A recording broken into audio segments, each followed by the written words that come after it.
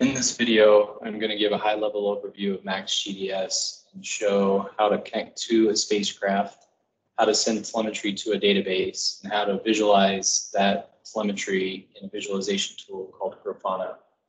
So the first thing I'm going to do, since I have MAX GDS on my local machine, is I'm going to run the command, the master UI command to launch the master UI window. This is the command interface with MAX GDS. If you want to see the list of available commands to issue, you can type /help and it will output a list of all the commands that you can issue with MAX GDS. I won't go into detail about a lot of these commands. The one I will go in detail about, a little bit more detail about, is the connect command. So as I print out the help for the connect command, it will show you the usage for the command, as well as the description for the command, as well as all of the options that are available, all the arguments that are available for this command. There's a lot of options available to the connect command. It's a little bit more mature. There's a lot more functionality built into the connect commands. So this is what we use in our script. So on the right-hand side here, we have a Python file that is our MAX GDS script. At the beginning here, we just set a grab a date time. So this is how I can keep my simulations at the same date time all the time. So I can set this clock of the spacecraft clock time. The first command that I'm going to send is basically to load the extension, the database extension, so we can send telemetry to the database. I'll set the active, which is a pointer that lets me know where the command and telemetry database CSV files are. This lets me know the types of commands that I can send to the spacecraft, as well as the telemetry that's coming from the spacecraft. And I connect to the spacecraft. I can set the clock time for the spacecraft, and then I can enable the database to start sending telemetry to the database. A little bit further, the telem rate command sets the frequency at which to update these APITs. And then the last command is just a no-op command that lets us know that we're connected to the spacecraft and that the spacecraft communication was successful. So I can run this command using the exec file command, which points to this script. Run that. One thing before I get started is down below, we have MAX running in a Docker container down here. So two commands that were issued were just some setup commands that help set up MAX.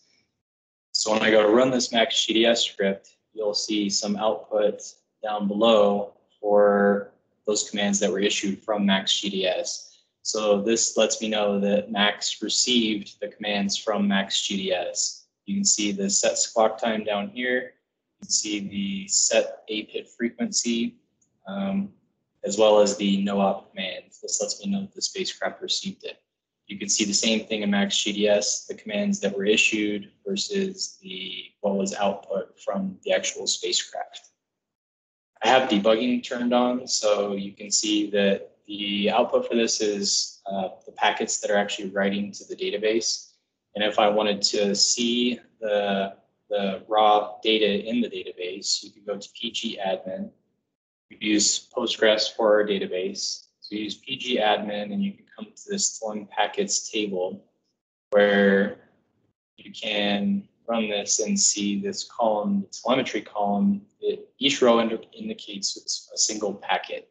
And the telemetry column is all the telemetry that's in that packet. And then we can use this data to graph to visualize what's going on with our spacecraft. So if I come over to Grafana, we have a demo dashboard set up that will help us visualize all the telemetry that's coming down. So I can set this on an interval of refresh every 1 second to get the latest telemetry. So I'm going to get the latest telemetry that's coming down, and I have it refreshing every 1 second. So you can see that the panels are all updating at an interval of once per second. And you can see this is the telemetry that's coming down from the spacecraft that is near real time. So And I say near real time, it just takes the amount of time that MAX GDS sends it to the database, and then the query happens to go retrieve the telemetry in the database is the lag for real time. So that's why it's near real time. You can build your dashboards out to be whatever you want. This is just a very simple demo dashboard that shows some very basic visualizations using some telemetry points.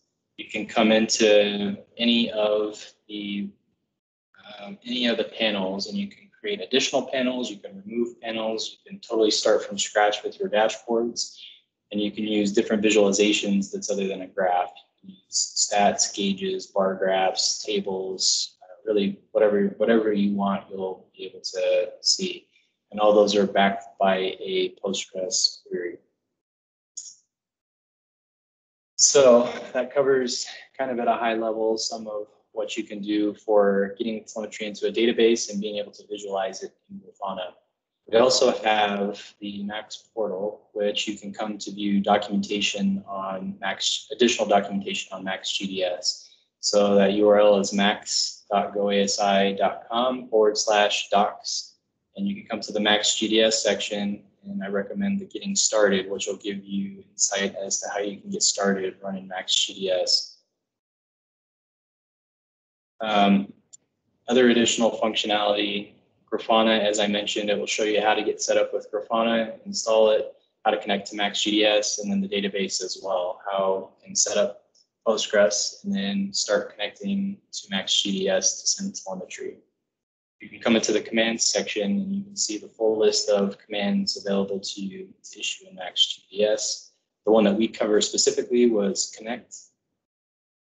So as you come in here, we have some simple documentation for examples on how to connect to a spacecraft, as well as the arguments and usage. This is all the printout, the exact same printout that you got from the master UI window. So there's consistent documentation between both the code and online. If you ever need to come see it in a different format, or you just wanted to look across the different commands and see what's available.